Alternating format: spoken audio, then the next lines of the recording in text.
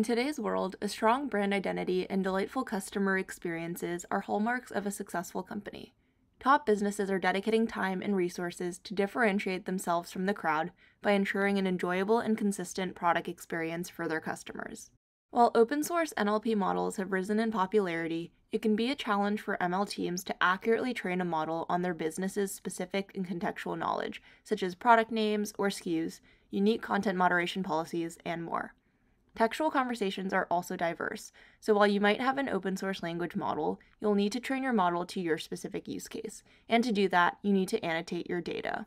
With Labelwalks, you can create custom-tailored experiences for your business. You can use new open-source models from Hugging Face or Core NLP, and use Labelwalks to build and train the model for your specific use case or customer base. Not only can you create unique message-based classifications, but you also have access to Labelwalks' suite of tools across Catalog, Annotate, and Model, so you can quickly build your own language models that meet your business needs.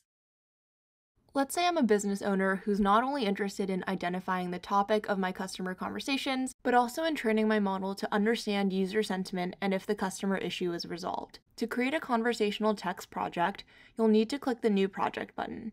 Name your project and click Conversational Text under Data Type. I'll create a benchmark project and will queue my conversation text files as a batch in Catalog.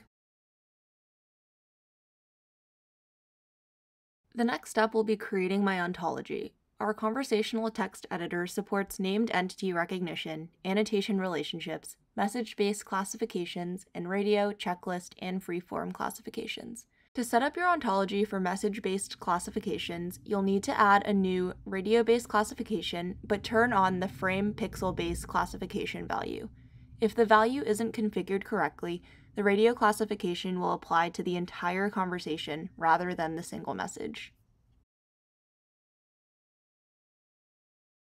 When you're ready to start labeling, you'll see your conversation automatically rendered in our editor. Whether you're annotating a conversation or a thread-based message, our editor will natively render it for you to appropriately annotate. Messages that have been marked as can label in the import file will show up with a white background, while messages that cannot be annotated will have a gray background. To create an entity, I can simply select the entity tool in my ontology and highlight over a desired string of text. So for my use case, I'm interested in identifying the topic of the customer conversation. A unique feature of our conversational text editor is the ability to create message-based classifications for the identification of customer sentiment or intent. So I can select a part of the conversation and classify that specific message. I can also create relationships between two annotations for co-reference or dependency parsing. Lastly, I can also classify the entire conversation, so answering if the customer issue has been solved or not. Once all my data rows have been reviewed and I'm happy with my annotations, I can head over to the Export tab.